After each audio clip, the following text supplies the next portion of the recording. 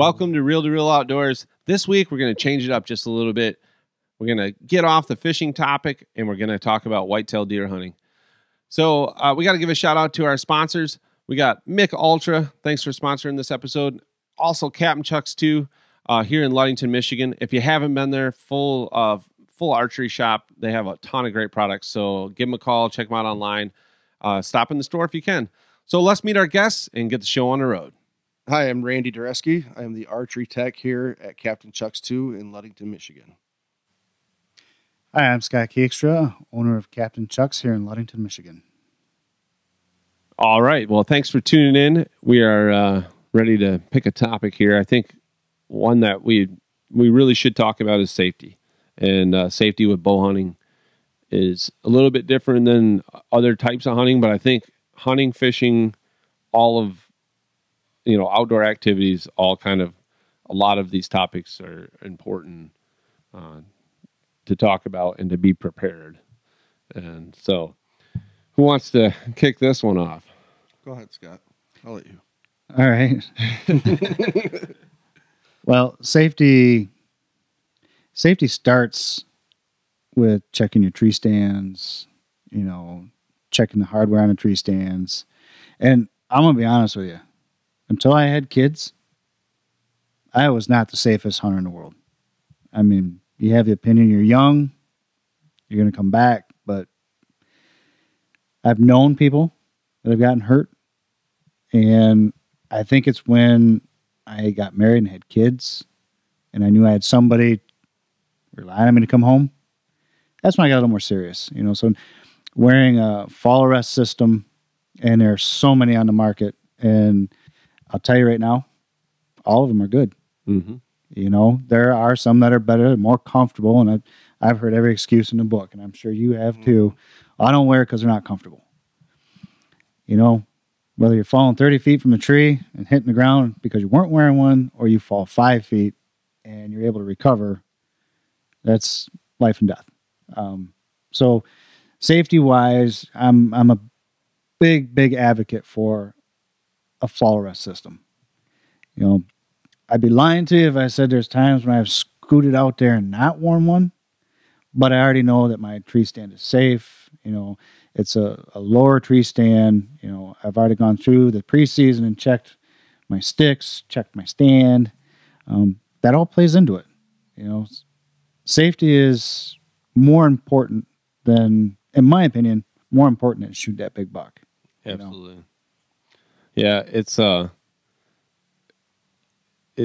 like you said, I have younger children. I never used harnesses or anything like that. And we have some pretty tall stands in situations that I've been in. And now that I have children, it just changes your perspective for sure. With fishing too. I mean, all of it. I feel I definitely make better choices. But one of the choices that I made was, start wearing a harness. I always do. And like you said, comfort thing. If you find that a harness is not comfortable, try a different harness, because right.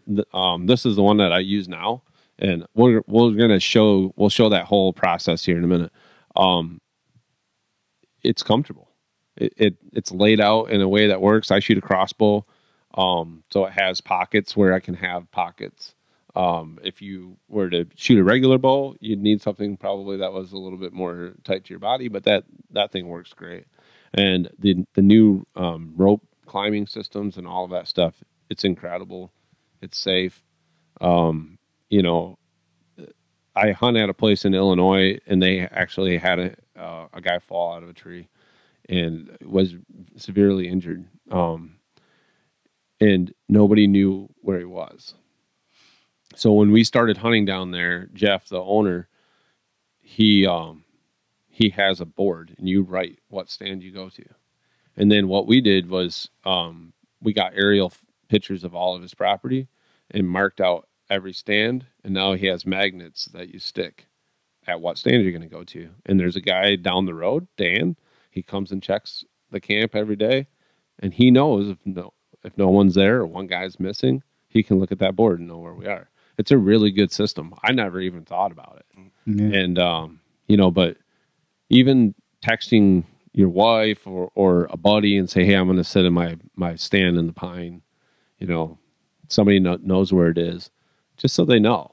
But it's like with boats too. Hey, I'm going to run my boat to Frankfurt. If you disappear, no one knows where you went. And, you know, most of the time they expect you to come back to the same port. It might save people from looking for you. Absolutely. Just the same. It's like a flight plan with flying. It's just a good habit to be in. And it's not that hard as long as you make it part of your system, as far as that, you know, all of that stuff goes. But yeah, I mean, It's especially nowadays with text messaging. Yeah. It makes everything so much easier. You know, it's the one property I hunt.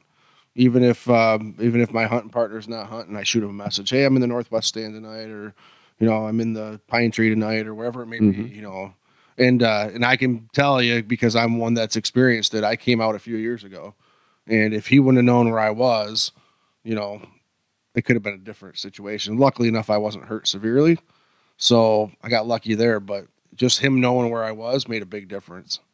sure. Yeah. Yeah. Whatever you can do, you know, one little slip, you don't think about it, but you know, that's about all it takes. And that's where the lifelines come in. Yeah, So absolutely. because mine was a climbing, you know, I wasn't in a stand. I was coming down and my step broke. Oh yeah. And, you know, 17 feet. It's amazing what you can think of in 2 seconds, you know? So it's the lifelines are big. Yeah, and the new systems are pretty incredible. This is actually the one I use is from Muddy.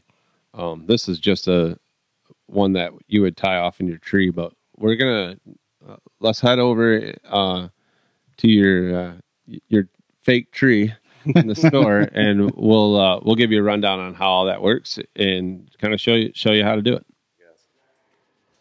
All right, so we're over in the store. We got our fake tree stand. They told me I can't try it. Well, they encouraged me to try it, so I'm pretty sure it's not safe. But I got my safety harness on. This is a Muddy harness. Comfortable, very easy to wear all day. It's very adjustable, so good things. All right, so when you get to your tree with this Muddy climbing system, I'm sure other people have this as well, but when you get to your tree, you have a rope that's hooked above your stand and anchored. They make an anchor kit for that onto your tree, and then you have it runs down next to your ladder, next to however you're going to climb, and it's affixed to the tree again. What that allows you to do, so if he holds this knot, so when I get to my tree and I'm going to start climbing, I can harness in. Make sure you close your carabiner, and then that's all you're doing is sliding that up as you go. The nice thing is, if you are to fall, it's going to lock. But then again, it's easy to slide. So you just slide, climb, climb, climb, slide it up, climb, climb, climb. This is by far the best system that I've seen. And you know, once you're in your stand and you're harnessed in is great. But with this system, you don't even have to change your harness. Once you get up into your tree, you bring that knot, give it a little cinch, and you're ready to hunt. And when you're done hunting, you get your stuff down out of your tree, get, you know, your bow down, whatever, grab your knot, slide it, climb, climb, slide it down, climb. Anytime you fall, it's gonna grab. This is a really cool system. Check it out from Muddy.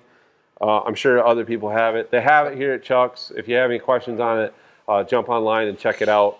Very cool, very safe, convenient, easy, quiet. There's nothing to make any noise. It's not no metal buckles or anything. You have a carabiner, that's it. I keep my carabiners on my stand, or every one of my lines has one on it. You can do it that way. That way when you're walking out, you don't have a carabiner. But you can always just throw it in your pocket or something too. Very easy. Use them. They're safe. They're worth it. Yeah, for sure. So, all right, we'll head back over to our round table and finish up our discussion. All right, so there's your safety rundown on trees and lifelines and how all that works. So it really does function well. You should definitely use it. But I think we missed one thing. What about like preseason preparing your bow or your crossbow? Right? Yeah, it's super important. There's a lot of different things that can happen, especially nowadays with these high-speed crossbows. The limbs are so bent and torqued, and there's so much pressure on them. Changing your strings every couple of years is really important. Making sure they don't dry rot. If you got them hanging, try to keep them hanging someplace where the temperature doesn't change a lot. Don't put them in your garage for the winter unless your garage is heated, because going from cold to warm to cold to warm is not good for those strings. Regular bows, the same thing. It's not as often as you need to with these high power crossbows, but every 3 years or so, you should be getting those strings and cables changed. Get them into us early. We get super, super busy. So even after the season the previous year, bring them in December, January, February. Yeah. We could turn them around a lot quicker then. And right now, as we speak, we're 3 weeks out, 2 to 3 weeks out on stuff. So it's really important. I mean, we've seen them blow up. We've seen people get hurt. I've had bows blow up on me in the past from all the years of shooting tournaments and things like that. And it's not a fun thing. Yeah, so, it's a eye opener, I will say. It is, yeah, it is. And I mean, you've experienced it, yep. And it's one of those things that any little mistake can happen.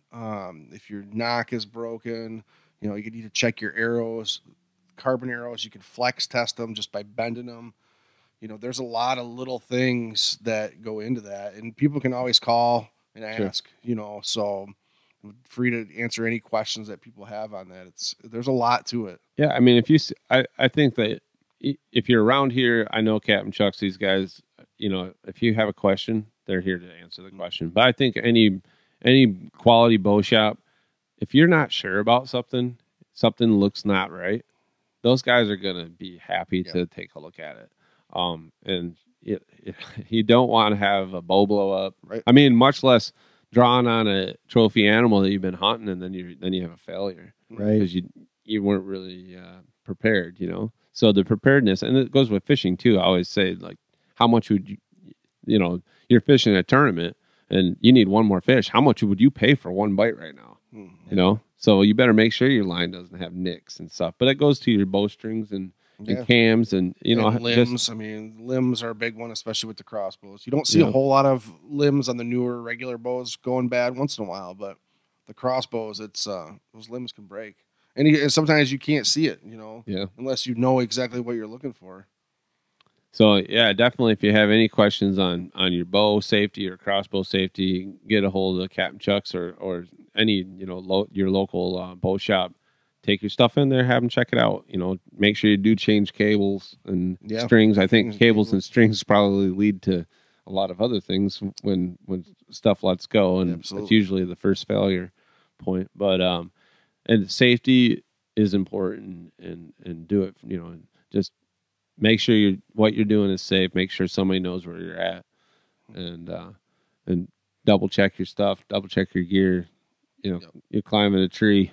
Make sure that your your ratchet straps on your tree are safe. And that's a big one. If something looks questionable, replace it. Mm-hmm. It's just not worth taking the chance. That's for sure. So I hope you guys picked up on something that helps keep you a little bit safer, a little more successful. And I hope you tune in again next week.